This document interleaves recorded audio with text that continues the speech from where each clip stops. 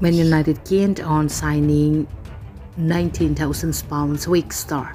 Decisions expired soon. Manchester United have conceded goals on regular basis this term. Yesterday, they conceded 3 goals in the defeat against Arsenal. With just 4 games remaining, it will be safe to say that the Red Devils will fail to qualify for the next season's Champions League. Will Ten Hag be able to turn things around next season? Only time will tell. The Dutch manager must sort out the conundrum at the back.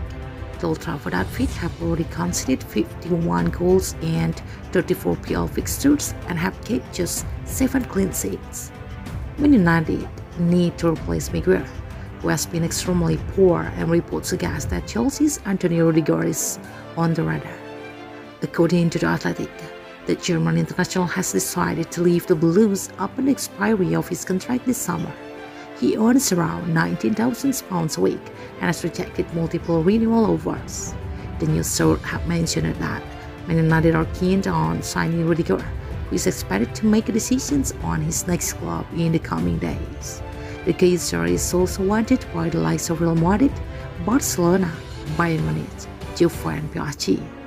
The 29-year-old defender has been rock solid for Chelsea under the management of Thomas Tuchel. He was a key member of the squad that won the Champions League last season in 10 CL start. The former Roma man helped the team keep 8 clean sheets. This term, Rudiger has also proved to be effective in the attacking third. So far, he has directly contributed in 9 goals, 5 goals and 4 assists in all competitions.